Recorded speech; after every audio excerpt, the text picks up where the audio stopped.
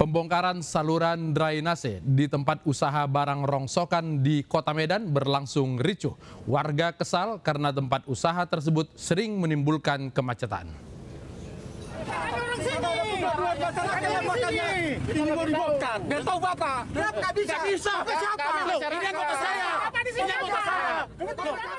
Kericuhan terjadi saat petugas Dinas Pekerjaan Umum Kota Medan, Sumatera Utara ingin membersihkan saluran drainase.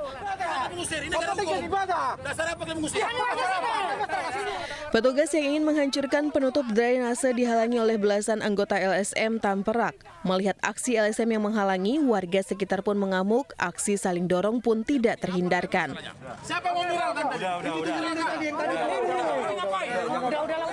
Warga kesal tempat usaha barang rongsokan yang diduga tidak memiliki izin ini menutup seluruh saluran drainase sebagai tempat parkir mobil, sehingga sering menyebabkan kemacetan di jalan protokol. Ini sudah dirindukan masyarakat. Kami warga, masyarakat karya rakyat dan karya yang mana udah puluhan tahun kami masyarakat bertindas di sini. Yang dimana mereka membongkar muat dan selalu mengancam kami dengan pihak-pihak keamanan. Sebelumnya, pemerintah Kota Medan sudah berulang kali menyurati usaha barang rongsokan untuk membongkar drainase yang mereka tutup, namun tidak pernah digubris.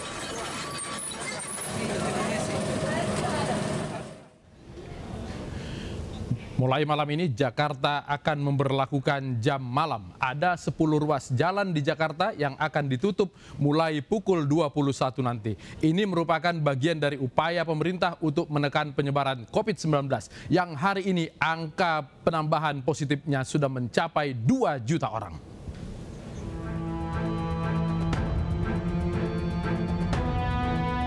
Melonjaknya kasus COVID-19 di ibu kota Jakarta tak lepas dari tingkat mobilitas yang cukup tinggi. Hal ini menjadi salah satu faktor bagi Pemprov DKI Jakarta bersama dengan Polda Metro Jaya melakukan pembatasan mobilitas masyarakat di 10 titik kawasan Jakarta. Pembatasan mobilitas akan dimulai pukul 9 malam nanti hingga pukul 4 pagi. Ke-10 ruas jalan yang disekat adalah titik rawan kerumunan, di mana banyak terdapat kafe dan restoran, seperti kawasan Bulungan, Kemang, Gunawarman, Senopati, Sabang, dan kawasan lainnya.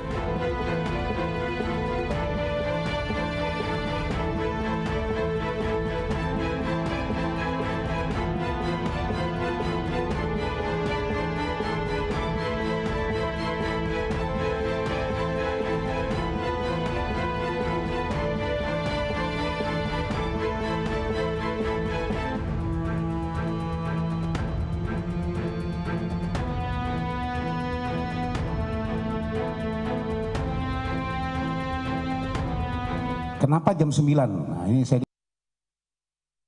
karena kan ada aturan jam 9 malam itu sudah harus aktivitas sudah harus selesai. Restoran sudah harus tutup, kafe sudah harus tutup, semua harus tutup.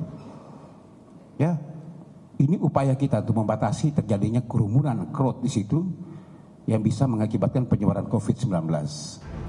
Untuk penghuni kawasan setempat, fasilitas kesehatan seperti ambulans dan mobilitas kendaraan darurat seperti pemadam kebakaran, TNI, dan polisi yang berpatroli tetap diizinkan melintas.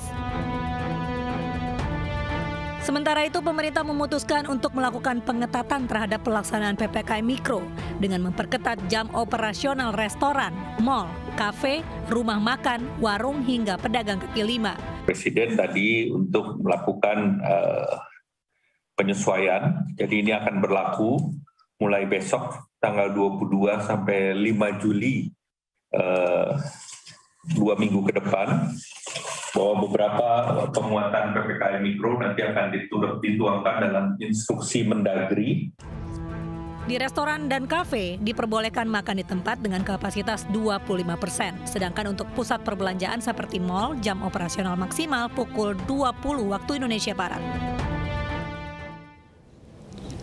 Kita ke Jalan Terkini yang merupakan satu dari 10 jalan di ibu kota yang malam nanti akan disekat. Ada reporter kami Ayu Jelita di sana. Ayu, bagaimana suasana di Jalan Terkini sore hari ini?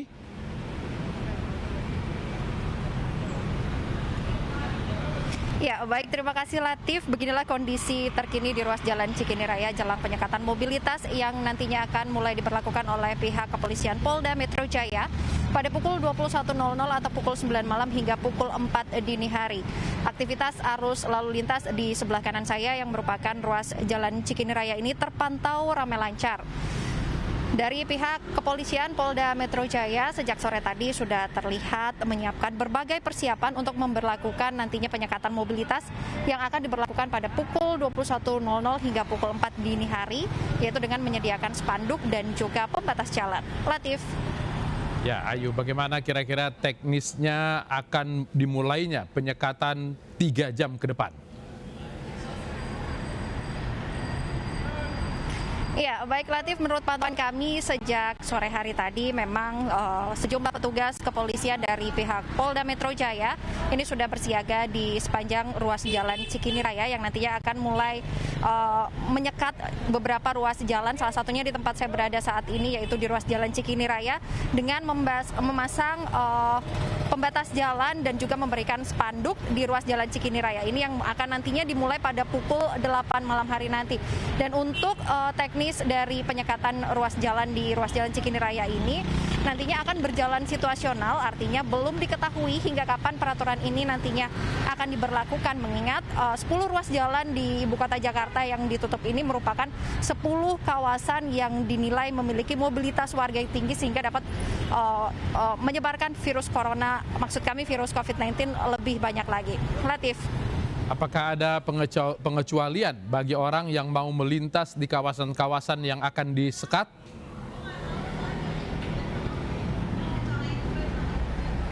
Iya, baik Latif, kami sempat berbincang dengan petugas kepolisian dari pihak Polda Metro Jaya tadi sore yang menyatakan bahwa penyekatan ini tidak berlaku bagi masyarakat yang memiliki rumah ataupun aktivitas di sekitar ruas jalan yang disekat ini.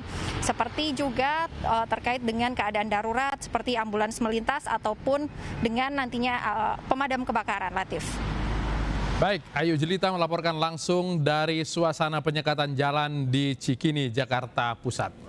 Kita kembali ke Surabaya. Ratusan warga Madura menggelar aksi demo di tengah COVID-19 yang terus menggeliat.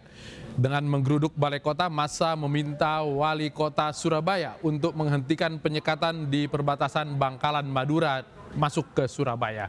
Selain itu, pendemo juga menolak tes usap sebagai screening COVID-19 dan wali kota Eri Cahyadi harus minta maaf kepada warga Madura.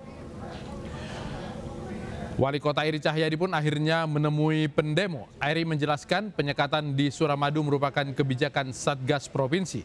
Sementara untuk tes usap, wali kota Surabaya menyepakati dengan menunjukkan surat izin keluar masuk atau SIKM yang mencantumkan hasil swab yang berlaku 7 hari.